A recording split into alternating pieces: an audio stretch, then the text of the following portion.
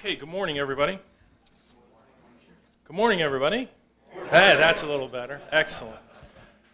We're here to recognize our heroes, best of the best from the fourth quarter and the annual awards. And we're going to start off with prayer. Our chaplain is on vacation, but we have Chaplain Frank Smith. Chaplain Smith, come on and get us started. Good morning, everyone. God bless you. We see how at times the national, state, and local news media loses sight of what enforcement agencies have pledged, how they pledge to uphold the law, and how they react to the task before them. You are the police. Your titles may be different, officers, deputies, sheriff, troopers, etc. But you are here to arrest those who have broken the law. You did not write the law. You may disagree with the law, but you will enforce it. If a suspect runs away, you will chase them. If they fight, you will fight back. If they shoot at you, you will shoot back. Behind your badge is a heart like ours. You bleed, you think, you love, and yes, you can even be killed. There are thousands of brothers and sisters who are the same as you. You will lay down your lives for the people you serve and your companions. You stand watch together. The thin blue line protecting the prey from the predators, the good from the bad. You are the husbands and wives, the fathers and mothers, the sisters and brothers and uncles, neighbors and friends, taking a solemn oath to protect and serve you and all of your loved ones. Somehow the public has forgotten the truth, understanding what it means to protect and serve, and the sacrifices you may be called upon with that pledge. So let us pray. Dear Heavenly Father, may these brave men and women we honor today and the many volunteers who support them bring a sense of understanding that as police officers they have sworn a sacred duty to enforce the laws of the land, protect those from all who would do them harm, and come to the aid of those who seek their help. May their actions, words, and deeds through your guidance be carried out with knowledge, courage, and integrity. We ask this and all we hold in the silence of our hearts in the name of your beloved Son, our Lord Jesus. Amen. Amen. Thank you. Thank you, Chaplain Smith. Nice words. First, we're going to start off, as I always do, recognizing citizens in our community. And I tell you often that we can't do this job without the support of our citizens. And this morning we have one, Mr. Richard Menge, who has supported us for 4 decades. That's 40 years. I know some of you weren't born then, but for 40 years. Come on up, Mr. Menge. you can bring that too.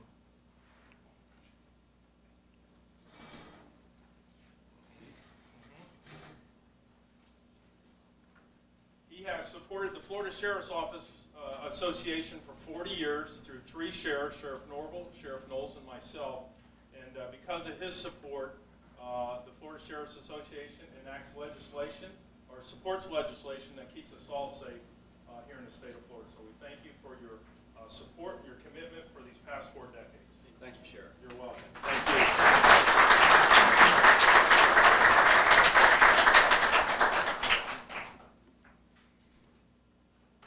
Next, we have Michelle Hernandez. Sergeant Hernandez.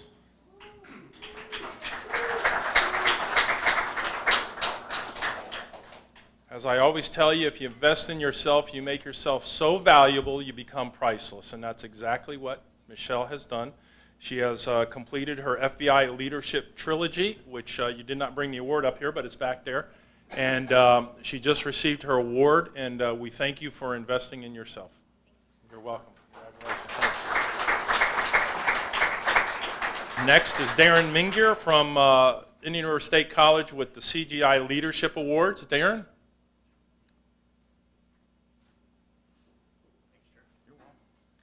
Appreciate you inviting us here today again, Sheriff. It's always a pleasure and honor for us to present awards, especially when it comes to leadership.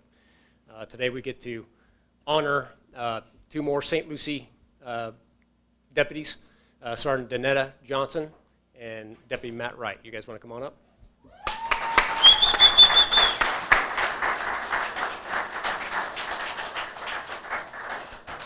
Most of you have heard my my spiel before. Way to go. Awesome. Can't wait to get her in the classroom, I man. know, She has a ton of spirit.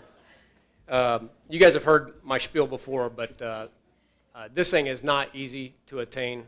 It's 288 hours of leadership, philosophy, and practical application. It's been 3.5 years, and only 22 have earned the certificate, so it's a big deal. The program consists of 6 courses, CGA ethics, leader ethics rather, Florida general instructor techniques, the line supervision, middle management, building and maintaining a sound organization, and developing and maintaining a sound behavioral climate. So those 6 courses take 288 hours to get complete. St. Lucie County, you guys ought to be very, very proud of yourselves. You guys hold it, the record by a wide margin. You have 9 of the 22 awards to date, and 6 of those 9 were awarded to detention officers. So big deal there. Good job, corrections.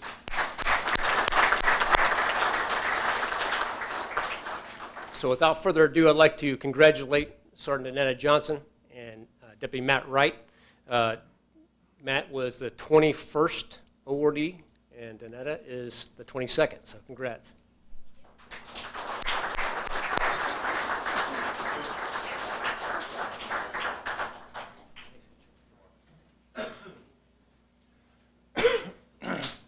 Representing the Department of Detention, Major Pat Tighe will honor the honorees.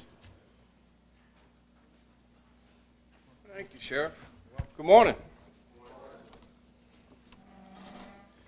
The awards for the Department of Detention and Court Services.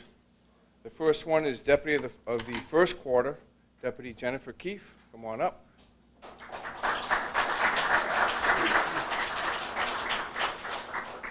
Jennifer joined our agency in June of 2015 as a deputy sheriff assigned to the Department of Detention. She is primarily assigned to the medical unit, which handles the health care needs of all inmates. Their condition can be as simple as a flu or declining health of elderly population to more complex issues like severe mental illness.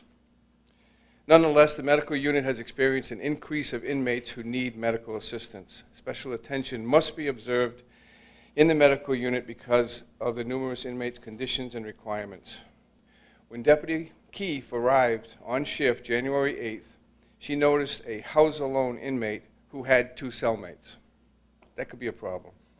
She immediately notified her supervisor and resolved this housing issue.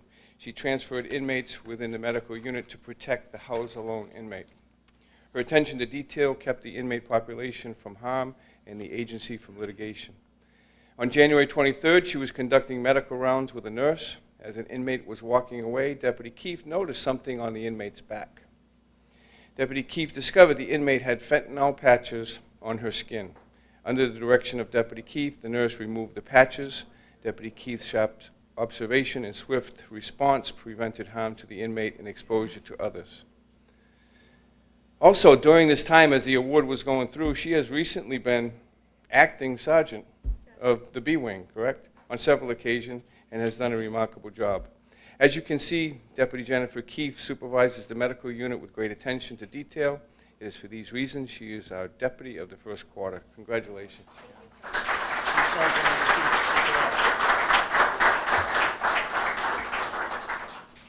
Supervisor of the First Quarter, Sergeant Ezell Cooper.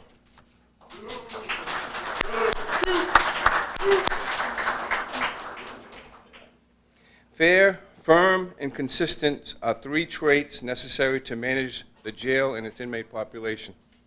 Sergeant Cooper has these traits and more. Sergeant Cooper supervises the Delta pods. These pods house some of the most volatile and violent inmates. Plus, the population for this wing is larger than most jails on the Treasure Coast. I think the population of Delta pods is 650 inmates. Sergeant Cooper is known for his even-keel personality, especially when dealing with these unpredictable inmates. One example of this occurred on the morning of February 16th. An inmate became combative and insulted one of Sergeant Cooper's deputies. Bad move. A call for assistance was given, and Sergeant Cooper was the first on scene. He tackled. Now, listen. How many remember Dick Butkus? Okay. This was a tackle just like Dick Butkus, okay? He tackled and controlled the inmate until additional staff arrived. I mean, when I saw this on film, I kept hitting play, rewind,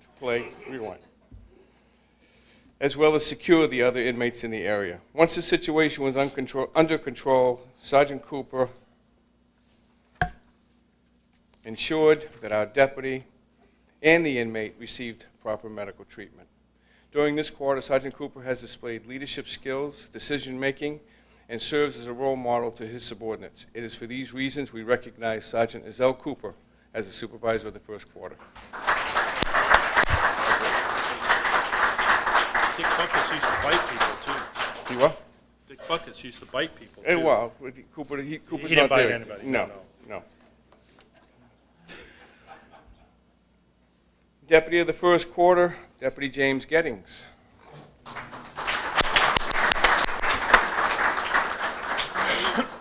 Florida state statute mandates that all sheriff's officers serve civil papers, replevins, child removals or placements, writs of possession, and all manners of civil process.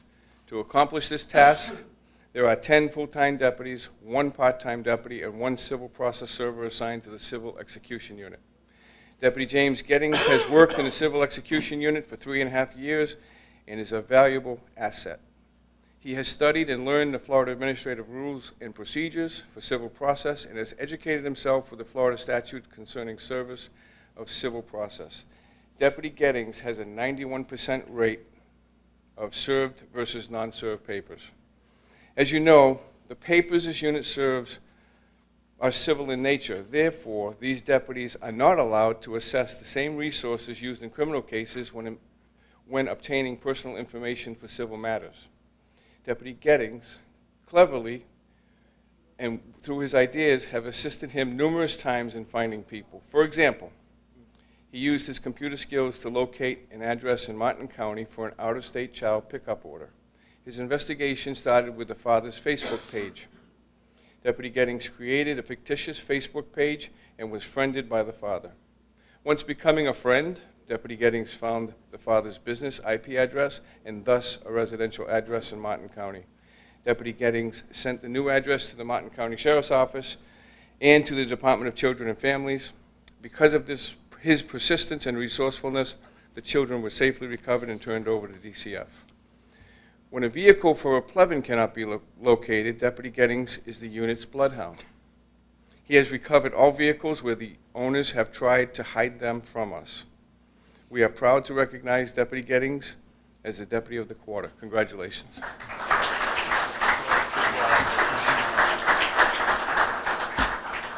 Just as a side note, last week he did a writ on a, that was a Dodge Viper, and what was the other car? I know there were 2 hot.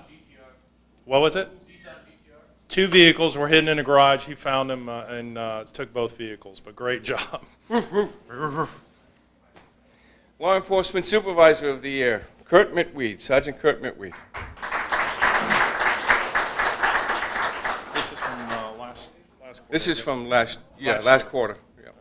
From 2016 to 2017, Sergeant Rob Valentine spent a great deal of time in the hospital and out sick while battling cancer. During this time, Sergeant Kurt Mittwede spent many hours filling in and doing the job of 2 supervisors. These duties included staff evaluations, scheduling of in-service training, processing leave requests, creating the daily roster, and court scheduling assignments.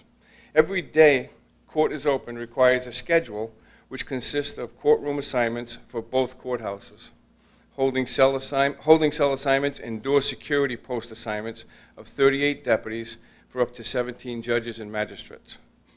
Unlike a zone roster, Sergeant Mittwede must constantly check the dockets and the judges' calendars to make sure there are no new or canceled courts. When this happens, he works with the individual judicial assistants to ensure the courtrooms are not overbooked and staffed with appropriate deputies for safe operations. With continual movements of the judiciary, this is a daunting task. After the unfortunate and untimely death of Sergeant Valentine, the unit went several more weeks without a supervisor to replace him. During this time, Sergeant Mittwede continued to carry the weight of both positions. He maintained an impeccable attitude and work ethic through it all, despite losing a good friend. Today, the role of a courthouse sergeant is now under the care of 3 sergeants. It is for these reasons that we select Sergeant Kurt Mittwede as Supervisor of the Year. Thank you, Kurt. Good job, Kurt.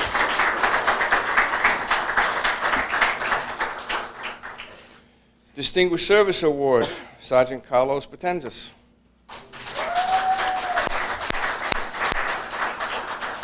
We brought your own cheering section. Always does. Oh. This nomination was written when Sergeant Betances was a deputy. On April 24th at 1855, then Deputy Betances was briefing the incoming supervisor at the end of his 12-hour shift. During the briefing, Deputy Betances smelled a strong odor of gas throughout the hallways of A-Wing.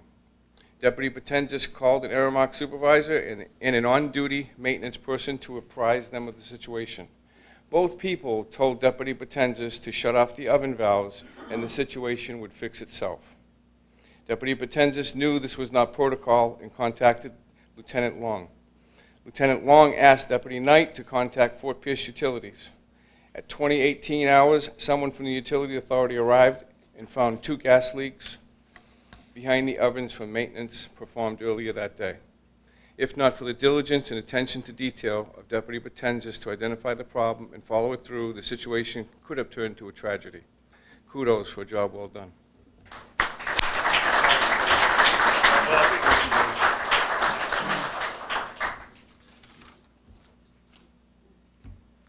Department of Law Enforcement is going to be done by Major Hardie, I believe. Good morning, everybody. Our first award is going to be Deputy John Lopez.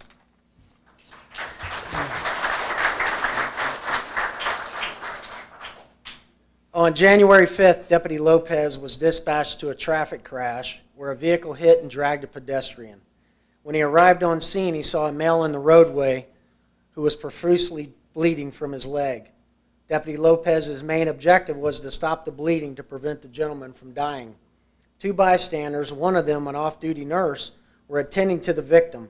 The bystanders made tourniquets from the clothing. Deputy Lopez applied pressure to the victim's leg above the severed area. Knowing the homemade tourniquets could fail and the victim could die, Deputy Lopez retrieved his agency-issued combat application tourniquet, secured it around the man's leg. This tourniquet stopped the bleeding until rescue arrived. Before transporting the victim, paramedics stated the tourniquet placed on the victim's leg saved him from bleeding to death. Deputy John Lopez's quick and decisive actions helped save the life of the victim. Thank you, sir.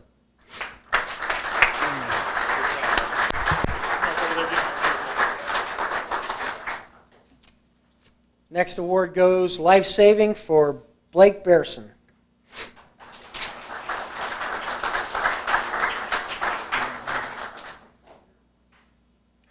It's a rough way to get out of work. I mean, what the heck? Also involved in this life-saving award was Tyler Witt, and Tyler Witt no longer works at the agency. So on November 29th, deputies Blake Behrsin and Tyler Witt were conducting a crash investigation when they heard a call from dispatch about a man who was unconscious and not breathing. As luck would have it, the victim was one house down from the crash investigation.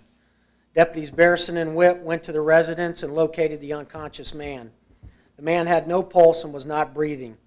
They immediately started CPR, and after a few minutes, the male gasped for air and started breathing on his own. The victim was rolled to his side to keep his airway open, but remained unconscious. Rescue arrived and transported him to the hospital. Deputies Behrsin and Witt's actions, being in the right place at the right time, saved this guy's life. Thank you, sir.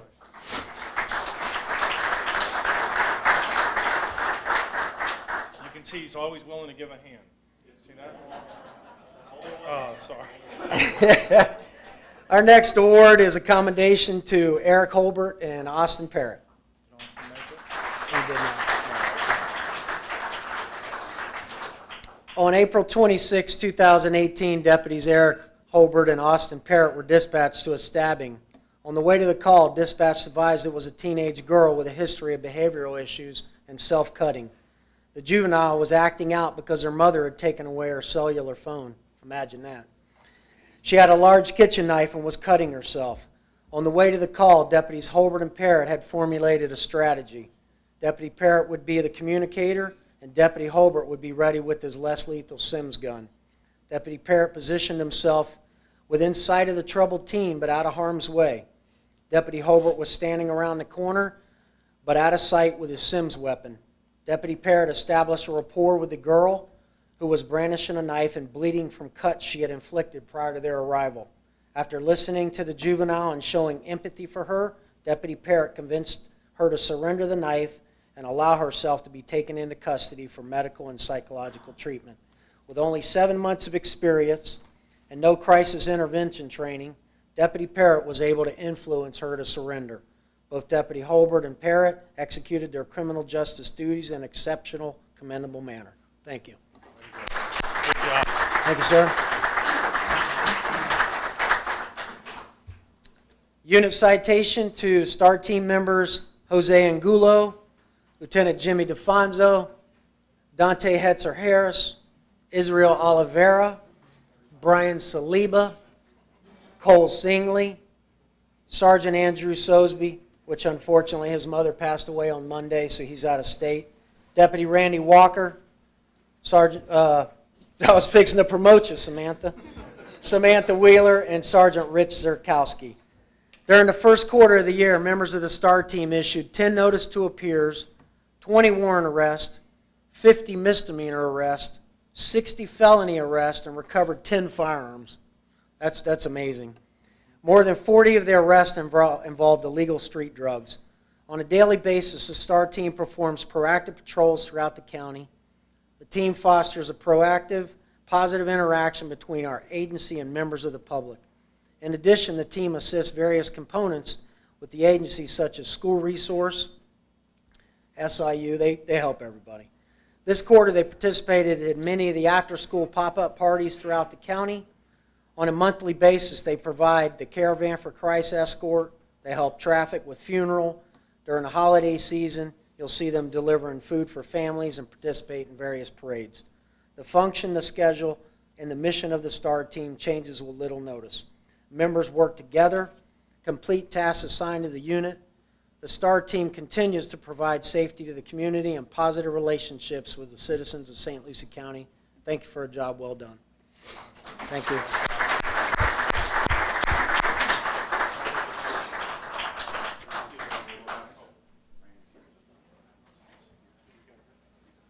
Thanks, Z.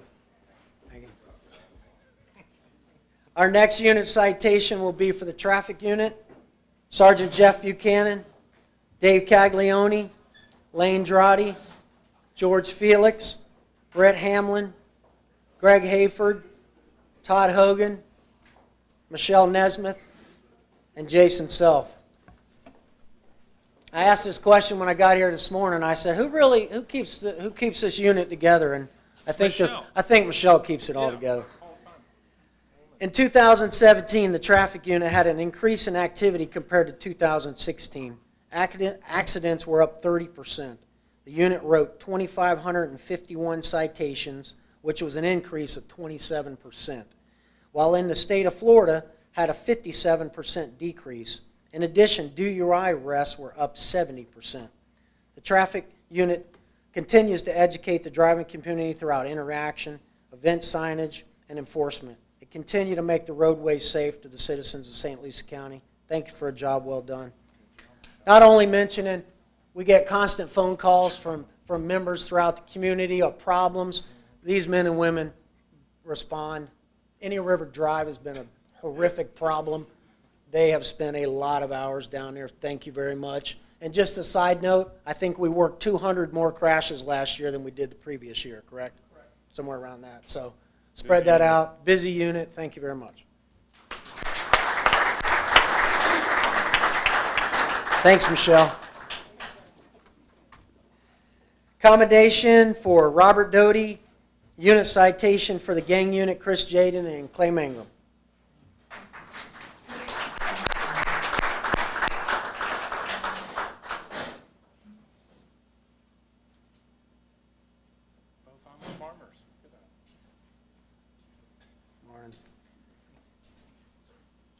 During the latter part of 2017, patrol deputies responded to 11 shooting incidents within the specific area of Sunland Gardens. Detectives Clay Mangrum and Chris Jaden recognized gang activity as a connection for these shootings. With the assistance of Robert Doty, who was assigned to the CID on light duty, they scoured social media and law enforcement intelligence for information. They identified key individuals connected to the shooting activity. In February of 2018, the gang unit organized an operation with the assistance of SIU, the STAR team, and focused on the gang activity, including their identified individuals. Several were arrested, including the targeted people they were watching. One of them, being a high-ranking member of the 13th Street gang, was arrested on federal charges. Plus, numerous firearms were seized from known gang members. 2 days after the operation, the shooting activity in Sunland Gardens stopped. Thank you for your job well done. Good job, Chris. Next up will be Captain Brian Hester.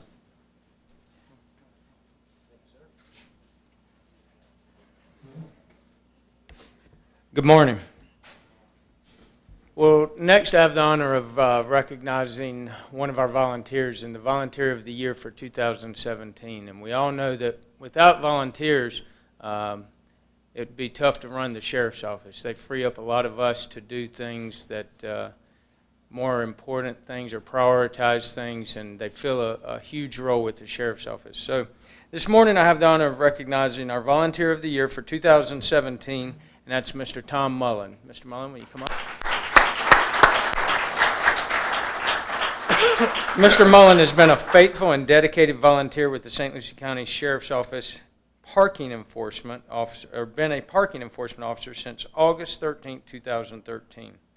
During Tom's tenure in this capacity, he has logged over 1,016 volunteer hours and has written over 261 parking citations, freeing up our deputies to deal with accidents, which we just talked about, that had increased, and other traffic-related issues. In addition to these efforts, Tom also decided to take on an additional volunteer duties and dedicates a tremendous amount of time in support of the Seniors vs. Crime program. In this capacity, Tom oversees the mission and priorities set forth by the Florida Attorney General's Office in helping many of our local seniors seek help in trying to deal with scams and other frauds. Tom was also tasked to oversee all the new training of new volunteers in his work with the Seniors vs. Crime program. Tom's standard of integrity and adaptability and ability to work with senior victims has made him respected and loved by both his peers and those who he has helped. Wayne Picone, Regional Director of Seniors vs. Crimes, was quoted as saying, "I don't even need to come to his location very often because Tom always does such a great job and is always reliable." Congratulations to Mr. Tom Mullen as Volunteer of the Year for 2017. Thank you, Tom. That's it, buddy. Thank you. Thank you. You know, at the conclusion of every quarterly awards, I talk about all the great things that each one of you do in our community. Not only are you doing great things, 3 of those made the front page of local papers. The first one was the Donate a Life luncheon, which was attended by our own Captain Hester, made the front page of the paper. So another thing that's impacting our community. The SRD unit did their active shooting training, which made the front page of the paper. And last but not least, our torch run and all the great things we're doing for Special Olympics made the front page of the Hometown News. And of course, our own Energizer bunny, Doris Tracy, was right in the middle of things. As always, I get hundreds of letters, emails, telephone calls complimenting your actions. This is the small list or group that I received. There's 3 that I picked out that I want to share with you. This was an email sent in from a lady from Delaware. We would like the department to know how grateful we were for your assistance of Officer Clayton on Saturday when we experienced a flat tire on Route 1. Officer Clayton stopped to see if we needed help and changed the tire for us. We are seniors and really could not have done it without him. It's comforting to know that there are such caring people in the St. Lucie County Sheriff's Department. Thank you, thank you, thank you. Jan and Bob Schaefer from Delaware. Next was a lady who actually called in and shared with Tammy that her husband of 54 years had passed away. Deputies Heather Wonderly and Alex Mercado responded to her home. She was very grateful for the way they handled her and her family. Her needs were met, and she was very appreciative for everything they did for her and her family. She mentioned the deputies were very good to them. She repeatedly thanked the deputies and praised our agency. She wanted us to know how well they acted, and God bless them all. And the last one I want to read is from a lady here in Jensen Beach who wrote a handwritten note.